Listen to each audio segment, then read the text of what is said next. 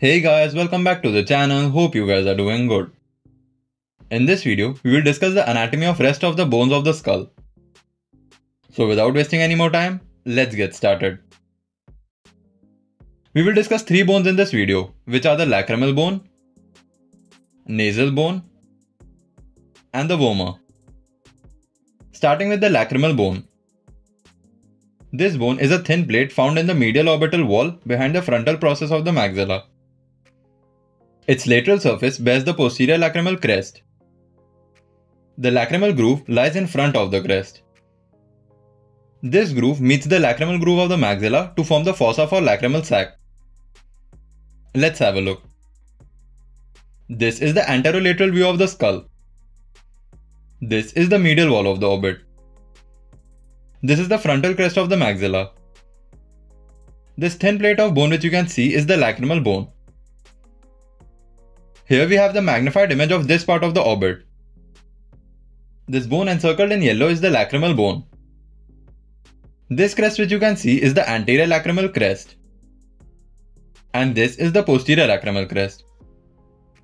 We discussed here that the lacrimal groove lies in front of this posterior lacrimal crest. This orange arrow depicts the lacrimal groove. Lastly, we discussed here that this groove meets the lacrimal groove of the maxilla to form the fossa for lacrimal sac. Here the lacrimal sac is present. Next we have the nasal bone. The nasal bone joins the contralateral bone to form the ridge of the nose at its root. It connects with the nasal part of the frontal bone superiorly and the frontal process of the maxilla laterally. This is the anterior view of the skull. And this bone shaded in yellow is the nasal bone. As you can see here, it connects with the nasal part of the frontal bone superiorly and the frontal process of the maxilla laterally. The last bone is the vomer. The vomer is a single, thin, quadrilateral bone that is located along the midline between the right and the left nasal cavities. Its superior border has two ala of vomer. The upper half of the anterior border articulates with the perpendicular plate of the ethmoid bone. The inferior border articulates with the nasal crest of the maxilla and the palatine bone. The posterior border separates the posterior openings of the nasal cavity called conchae. Let's have a look. This is the anterior view of the skull along with the lateral and the superior view of the bone. And this bone shaded in purple is the vomer. Here we have the lateral and the superior view of the bone. This is the superior border.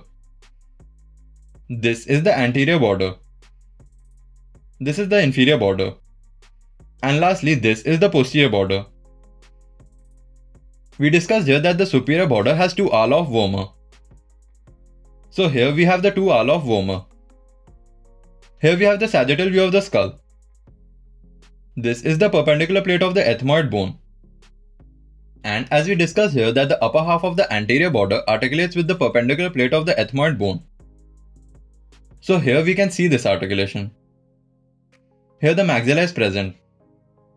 And here the horizontal plate of the palatine bone. We discussed here that the inferior border articulates with the nasal crest of the maxilla and palatine bone.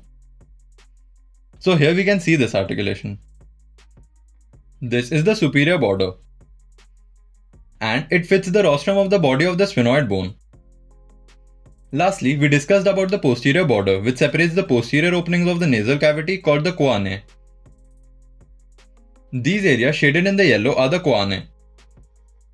Conchae are nothing but oval-shaped openings that lie between the nasal cavity and the nasopharynx. To understand it better, let's see the sagittal view. This area encircled in blue is the concha.